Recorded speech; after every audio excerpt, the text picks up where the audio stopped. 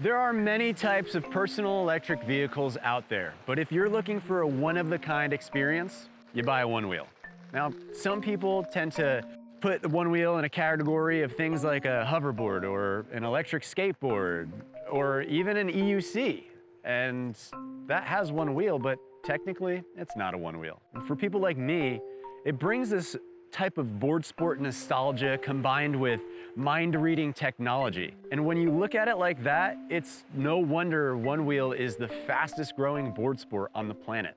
Now, if you're in the market for a Onewheel, you probably know there isn't just one type of Onewheel. There's actually several, starting with the base model Onewheel Pint to Onewheel Pint X and the new flagship Onewheel GT. Today, we're gonna go over a few things that will help you decide which Onewheel you should buy.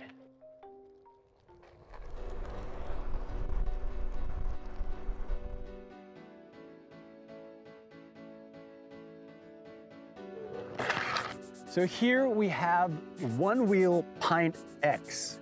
Gets up to 18 miles per charge, up to 18 miles an hour, and it's got great features like mag handle and the light bar to tell you how much charge you have left during your ride.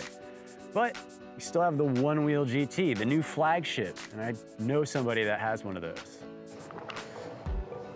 What is Laser? What's good? How's it going, brother? Good to see you. You got a fresh looking Onewheel GT right there. Fresh out the box. GT power and torque is next level. It's really noticeable when you stand on it. I really love the bigger tire. Also the tire option, you can either go slick or treaded. Just all around a great board, and I'm really enjoying it. Today, I have created an epic neighborhood route for us to cruise on-road, off-road, on the sidewalk, off the sidewalk, and ultimately end at one of our favorite spots, Cafe Avetta, for a nice little espresso shot. Yes. And then after that, we're gonna switch boards. So I'll ride the GT and you'll ride Pint X and ride back to headquarters and kind of debrief for the folks and just kind of give them some more information on, you know, what board should they buy. Cool. Right on. Game. Let's do it. Yeah, let's go get some coffee and rip. So here's the first section of the route, the apartment complex. You might wake up here one day and decide you want a Pint X or a GT. Get around your good old complex, go check the pool. Yeah, and I mean, in a scenario like this where you just want to cruise around, like, I love the Pint X. We got a tricky one here, Tyler. We need to get up onto the trail over there. And I think there's really either two ways to do it. We have to nudge or pick the board up. So we might as well just try, right? Yeah, let's try now. I've actually never nudged on a Pint X. Oh, yeah! Clean it, yeah! Now we're doing some trail ripping. Yeah, this is a little, still in the apartment center, which is epic. Yeah, like this is 100% Pint X capable.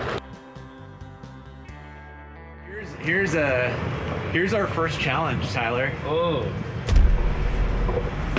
Well, good luck with that. I could do this all day with a Pint X. That was giving me a little bit of a lean to the right. And as we pull off and go right into another trail section.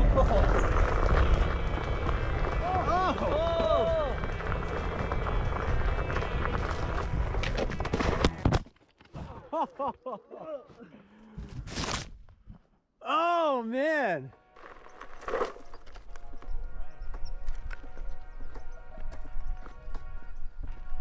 Dropping in on Pint X.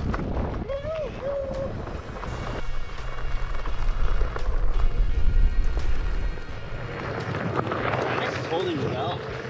It rips. You know, it's like, yeah, the nimbleness looks fun. Like, you're just like playful with it. It's just like kind of like changing the, like your outcome is just like you can just change it whenever you want. With the GT, you have like a lot more to like move, a lot more board. For sure. I think 18-mile range is plenty for most people. I think having the GT 32-mile range is a little much, I would say, because 32 miles of riding it's exhausting.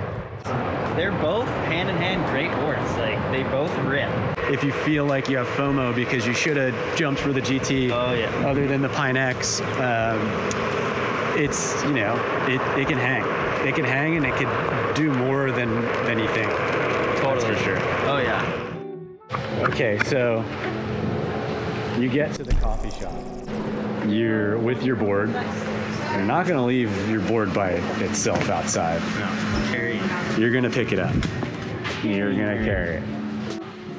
So we're here at local shop, Cafe Avetta, and I'm just having a blast riding with you, to be honest. I'm having so much fun. I just love the idea of like, when you get off one, for me, it's always like, I get off a GT, I go to a Pint X, I'm never let down, and vice versa, you know? So they're so different, but they're the same. Yeah, whoa. All right, Tyler, the time has come for the great switch. I will take the GT, please. And you can enjoy this little pocket rocket. Let's do this. Oh, wow. What is like your first reaction? Because mine is that I feel like I just got a very warm blanket wrapped around me and like I'm getting cradled in bed right now. Yeah. Pint X is really super nimble, and I love that feeling of just being able to heel toe. It feels like you're really carving deep carves. It's just snappy. Woo! Oh, so snappy. So snappy. Oh Saved my gosh. it. Whoa! Whoa! Dude, save some for the rest of us. We're gonna take this right here now, Tyler. Oh, wow.